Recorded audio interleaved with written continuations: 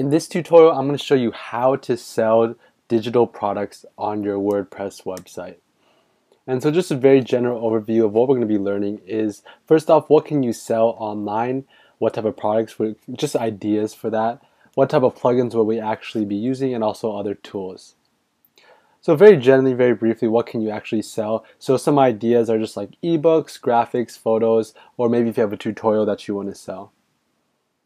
And the plugins that we'll actually be using is very easy to use, easy digital downloads. I'll have the link in the description, and also a tool called Canva. And I've showed you a tutorial on that before, and so I'll show that very briefly now. So what I want to do now is actually talk about easy digital downloads and how you install and how you ultimately use it. But before that, what I want to kind of clear the air is what's the difference between easy digital downloads and other WooCommerce plugins. And so easy digital downloads really should only be utilized when you have to try to sell something just digitally, like an ebook, like a PDF, like a plugin or like a theme, things like that, right? Things where you're just trying to download something. The user is just trying to download something, they're trying to buy it, versus a plugin like, for example, WooCommerce, which is an e-commerce plugin on WordPress. It's more for actually shipping out things, right? You'll be getting addresses, things like that. We have to make invoices and ship things out, and you have a lot. It's really showcasing a lot of different products. Easy digital downloads, I think, yeah, it definitely can showcase a lot of items, but that's not really what it's necessarily designed for. More, I would say, more like for ebooks or something digital, where the user just has to download something off your website itself, right? So what I want to show you now is actually how we utilize it. So we're just going to download it off the Easy Digital Downloads, and we're just going to upload it like a normal plugin, or we can also search for it in the WordPress directory. And so once everything is activated, all we're going to do is go find this new download section, and we're just going to click Add New. And so what I went ahead and did is I created just this new download, and what I did was I just made some sample content, just ebook test, put a bunch of description. This is where you would actually describe the content, and you can think of this just like a product page. This new download page is going to be just a product page where you're going to try to sell whatever it is that you want to sell. And so you can put HTML, things like that, just like a typical post. And you specify the price, and there's variable pricing, like with discount codes and coupons, things like that. You can even categorize them.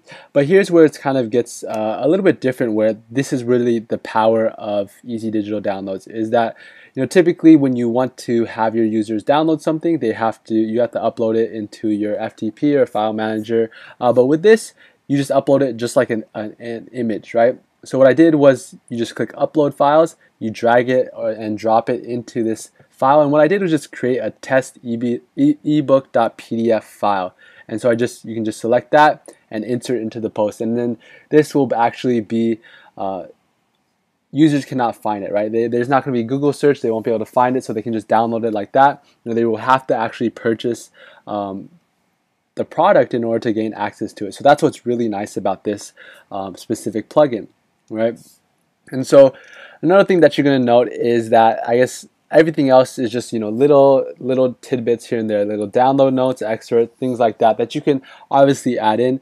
This picture, right? This picture is going to be your featured image picture, and it's also something that you can potentially post within your actual product page. But what I wanted to talk about is, since this is kind of a comprehensive review of how to create or how to sell online products, I figured why not show you also how to make the actual design, right? So most people have to eventually pay for some type of software, so some type of website to make ebook covers, and some of the ebook covers typically now are kind of overdone, just because they all look the same and they kind of look more like advertisements rather than actual book covers. So one thing that I have shown you before is this Canva website, and so it's a free graphic design tool where you can really create any type of designs, and they have all these different templates. And what I went ahead and did, make a free account, and I chose this Kindle cover, right? So this Kindle cover is just like a book cover, so a lot of their pre-made themes are going to look like Kindle covers or book covers.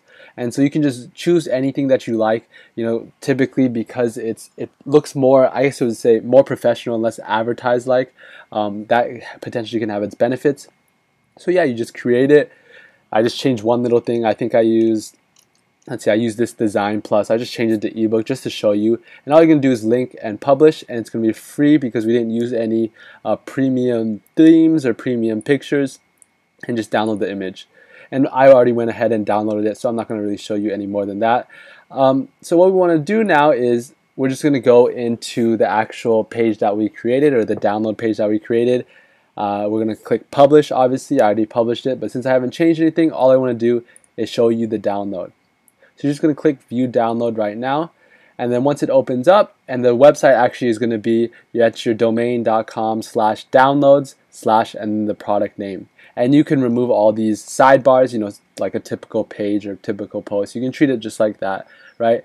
So this is the product, this is the product where they describe what it is, has the title. You can add the picture if you would like, and they are able to purchase it, right? So at the very bottom, you can purchase the actual product, right? So let's see what it looks like when we purchased it.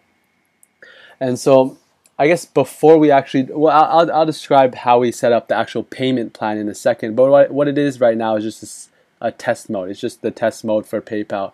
So when they check out, normally it'll go straight to PayPal, but since I'm in the test mode, it's just going to go straight to actually they bought the book, and now let's see what they see, right? And so we see that this is their checkout page. This is their, I guess you can think of it like a cart. And so they can fill out their email address, their name, their last name, and then they're going to see the total, and they can add coupon codes if you specify that there was an option for variable pricing, right? So it's just like a typical, I guess you could say, like an e-commerce page, but it's very simple. It's much more simpler because everything is downloadable, right? So when they purchase it, so they're going to have two things. So this is now going to go to the PayPal page, but since we're in test mode, it's just going to go straight to the purchase confirmation. So now that we see all this, right? Payment method for now is just a free purchase, simply because it's a test version. All this information is going to be sent to us, right? So we're going to get an email as the admin, and also the individual who bought the item, they're going to get a download invoice as well as the link to actually download it. And so they simply click on it, test ebook, and it's just going to download just like a normal file would, right? So that's pretty much it. That's all there is to the plugin. Very, very simple, but exactly what you would need for some type of sale of a digital product, right? So now what I want to show you is actually the settings page for payment, right? Because that's very, very important. You want to get paid. You don't want it to always be in test mode.